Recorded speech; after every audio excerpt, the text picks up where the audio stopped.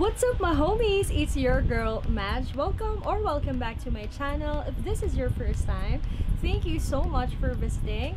I do contents about beauty, travel, and music. So if you're interested, please consider subscribing and hit that notification bell. So for today's video, we are going to review a product from Vice Cosmetics. They have launched their new lip product.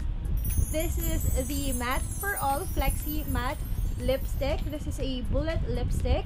So in this video, we are going to do arm swatches, lip swatches, and we are going to compare them with the other Vice Cosmetics bullet lipstick. And I've asked on my IG stories if you have any questions about this collection, so sasagutin din natin yan. So this is also part of our Mahj Hambing series. Alright, so if you're curious about this Flexi matte lipsticks, just keep on watching.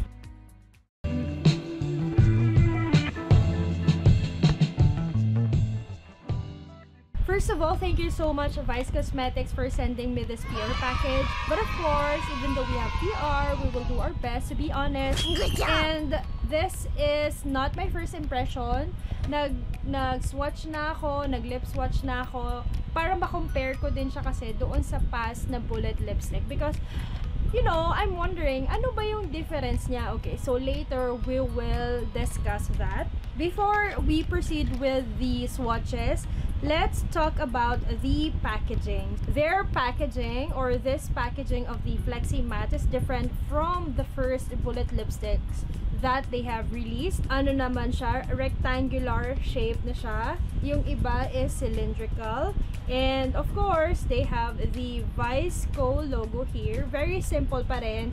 Hot pink pa rin naman yung ginamit niya. And then, at the bottom, nandun yung shade names. A little backstory dito sa collection na to. Sobrang bilib ako sa Vice Cosmetics on their promotion because they held this massive contest sa TikTok called Makeup is My Vice. So in that contest, you have to showcase your creativity and talent. From thousands of entries, nag-trim down siya to 40, and then 10, and then final 4. Shoutout sa mga friends ko na nasa top 10, si Marlo, Josie, and Yuben, and other makeup artists na nakapasok. Actually, lahat ng sumali, napakagaling. It's just that, you know, meron tayong mga judges na pumili ng entries. Kala mo naman, taga-Vice Cosmetics ako. Ba't ako nag-e-explain?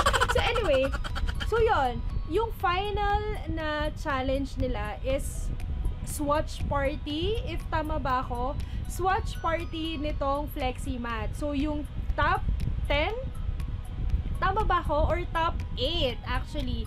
So yung top 8, nag-swatch party sila nitong Flexi Matte. Diba?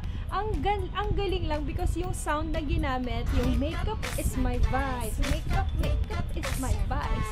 So trending siya sa TikTok, and ginamit pa nila yung sound na yun to swatch this Flexi Matte. Isn't that brilliant? Alright, so now let's proceed with the arm swatches. Makeup is my vice. Makeup is your vice. Ang ganda mo naman, girl. Ganda mo naman. Makeup is your vice.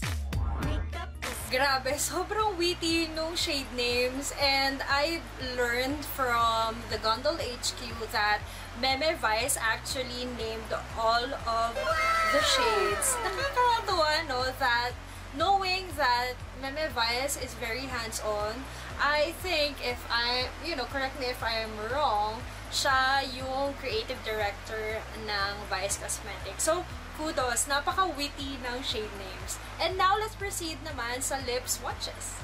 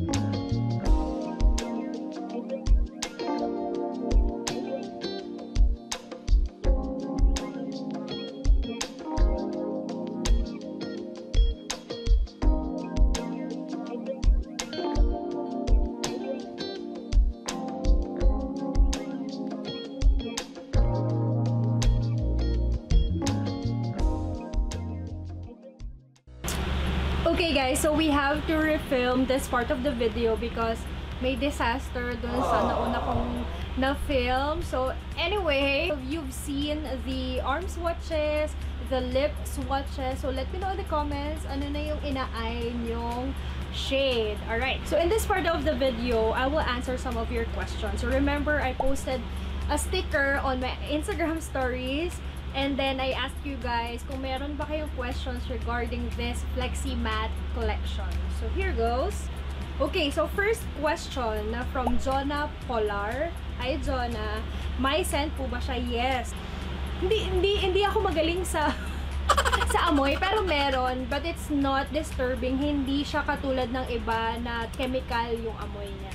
Yung ibang mga question dito, ihuli natin na. In this look, I used Flexi Matte.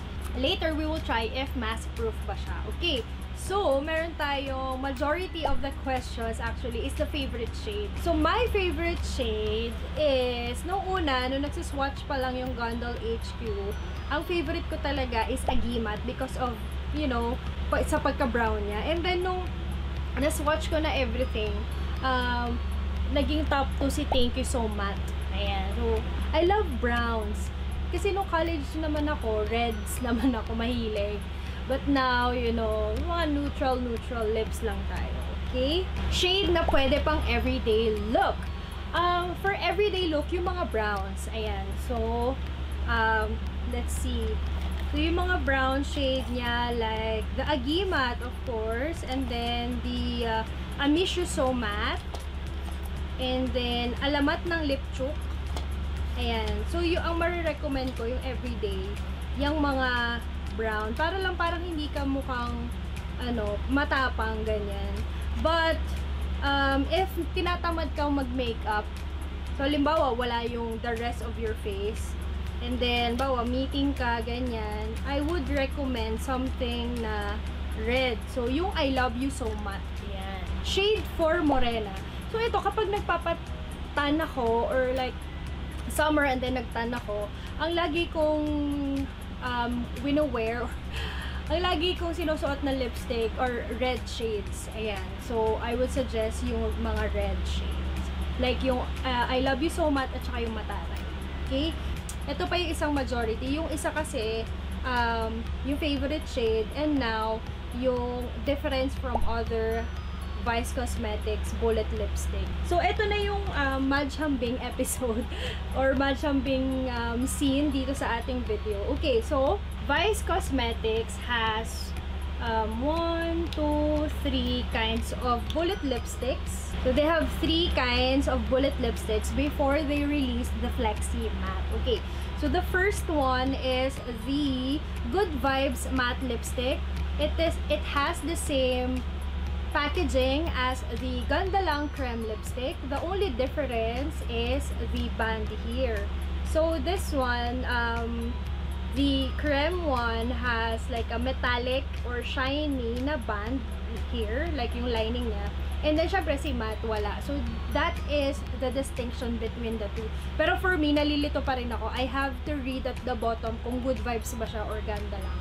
And then kay Mama Ann Clothes, they launched a new formula, which is the soft matte lipstick. This one has this one is more soft than the, what you call this, the matte lipstick. So it's kind of like in the middle of Good Vibes and Ganda Lang. Let's see. So it's still very soft. Pag ginaglide mo siya, soft siya, pero compared to Flexi Matte is smoother. Ayan, o. And, yung makikita mo kasi, yung pagka-matte niya, yung matte lipstick kasi, when you glide, alam mo yung matte texture kapag ginaglide mo siya. Flexi Matte does not do that. The creme lipstick kasi, it has shine. This one is the creme, yung nasa top. So, yung creme lipstick, it has shine, kaya hindi siya ganun ka-comparable kay Flexi Matte. So, si Soft Matte and the Good Vibes Matte talaga yung comparable sa kanya. So, let's swatch naman. The Good Vibes is more on the dry side. Kumbaga, pag nilagay mo siya, halata mo na matte siya. Ganon. So, may pagka-dry yung application niya. And then, so if I were gonna rank this, of course, yung Good Vibes, and then yung soft lang ni Mama Ann Clothes, and then the Flexi Matte. Yung Flexi Matte as the top choice, diba? Kung gusto, ako kasi, I have dry lips, so I like yung formula, any lipstick that has, you know, moisturizer, ganyan, yung comfy sa lips, ayan, yun yung mga gusto ko. Kasi nga, dry yung lips ko, nagbabalat-balat, so, I want yung mga lipstick na it's either oil-based or may ingredients siya, like Meadow Foam Seed Oil, na nagla-lock in ng moisture. Merong comment dito, si Gandal kinakabahan ako. Hi, say hi to my vlog. Hi to your vlog. Sige, thank you. Thanks. Binigyan niya ako ng chicken. Okay. So, may comment dito si Gandal Brenda, shade request. Okay. So, Gandal Brenda and Gandal HQ, are you ready for my request? Okay. So, as you all know, ang favorite color ko is violet. Or like lilac or lavender. Lahat ng shade ng violet. And, merong shade dito sa creme lipstick na Hong Gondong. Pakita ko sa inyo. See? Very, alam mo, very smooth yung pag, ano nito, nung creme lipstick. Ayan o. So, if you will come up with like a red violet or violet, blue violet na mga shades, tapos Flexi Matte, i-hoard ko yun. Ayan. So, yun yung shade request ko. Kasi, we have reds, we have browns. So, why not mga violet naman? Ganyan.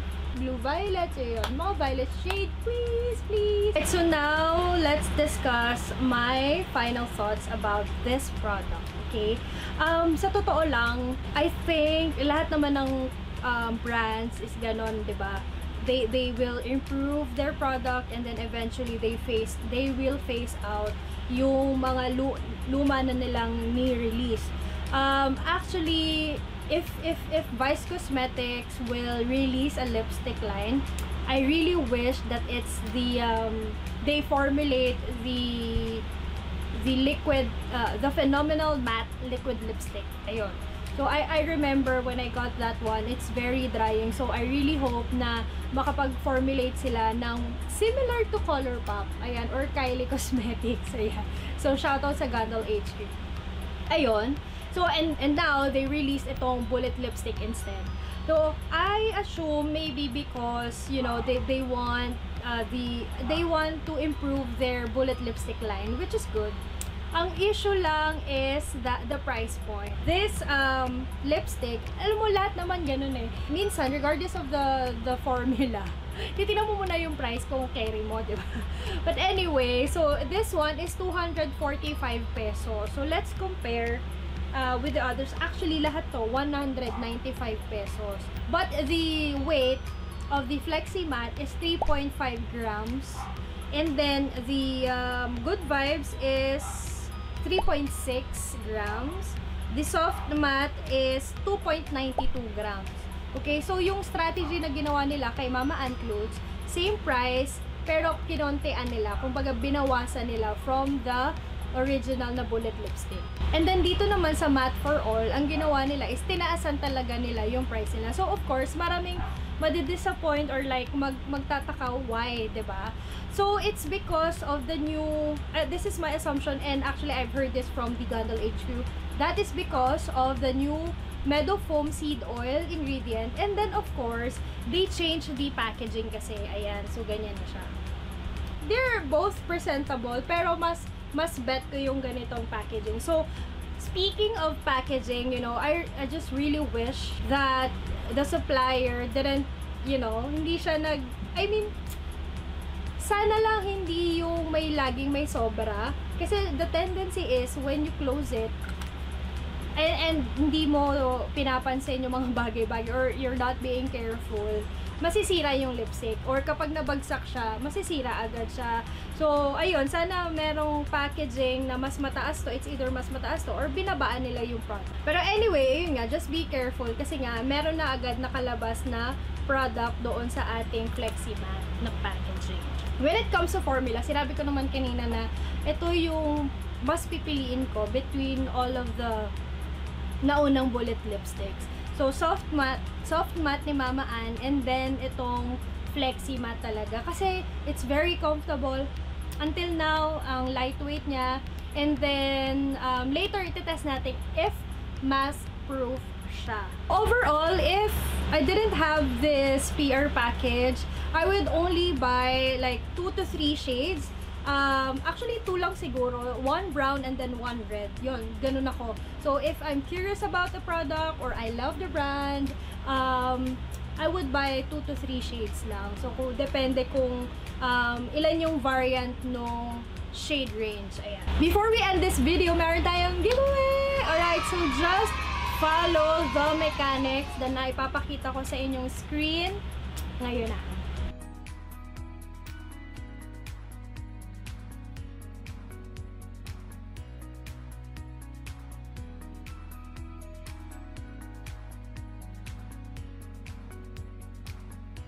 Oh my gosh! So exciting! So I will not use any randomizer, kaya galingan nyo sa pagko-comment, okay? Let's test if it's mask proof.